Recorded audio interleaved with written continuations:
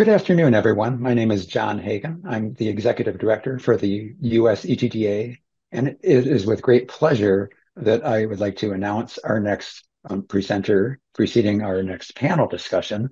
Our major sponsor, Austin McLean of ProQuest, is going to deliver a brief welcome message. So please help me to welcome Austin McLean. Thanks, John. Very much appreciated. It's great to be at another USC TDA. A quick update about ProQuest before we turn it over to the panelists. One of the things that we wanted to talk about is the ProQuest Dissertation and Thesis Global Database. You can see some of the statistics on the screen. We're continuing to grow the database. We have over 4,100 institutions from 65 countries and over 60 languages now in the database. So it's a fast growing collection. We just had our first university from Ukraine and Colombia sign up the other week, and it's very wonderful that the works in PQDT Global are continuing to grow. But the really big news is our combination with Clarivate in the Web of Science has allowed us now to include the dissertations and thesis metadata in both PQDT Global and Web of Science. So now works from your universities can be discoverable by up to 15 million users that are in the Clarivate Web of Science database and PQDT Global from over 9,000 universities that have both PQDT Global, Web of Science, or one or the other. So by providing your ETD to ProQuest / Clarivate, it goes to PQDT Global, to Web of Science, and to those 28 subject indexes, as it has done for the past decades or so.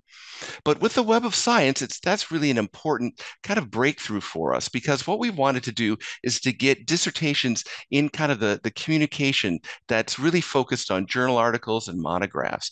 And with Web of Science, you can see this graphic here kind of being in the middle of a lot of scientific discovery and scientific research.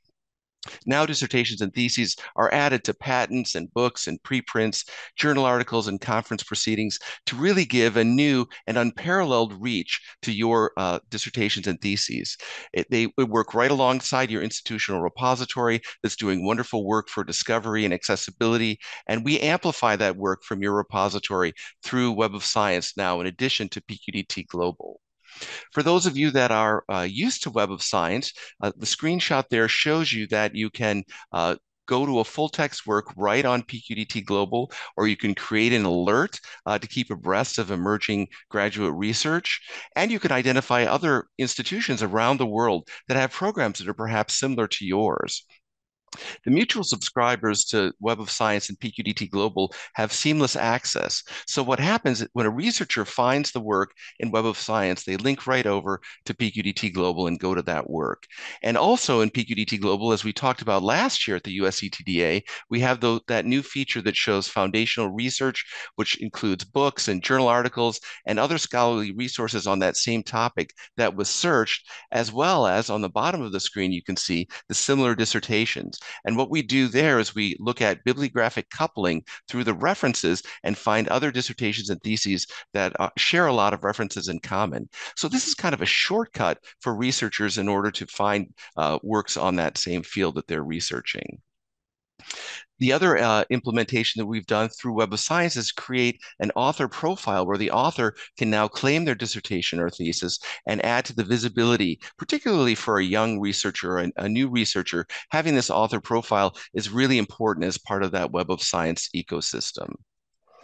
For those of you that don't have the free ProQuest ETD dashboard that shows you your university's ETD usage through ProQuest and now through Web of Science, we encourage you to contact us. Or if you haven't looked at the ETD dashboard in a while, we encourage you to take a look, because we think you're going to see the usage grow through that additional Web of Science reach that we have now. And finally, I'm going to plug our program tomorrow at 2 o'clock Eastern, where we're going to have an update related to ETD Administrator. Many of you use ETD Administrator, and you'll hear tomorrow about the increased visibility for authors in terms of the copies that they order.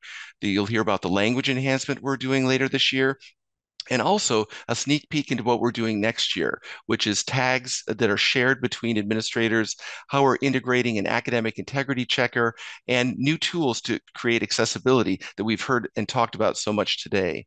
So thank you all for all of your participation in the ProQuest and now Web of Science program, and we hope you'll have a wonderful conference that will continue right now. Thank you so much, Austin, for that wonderful introduction.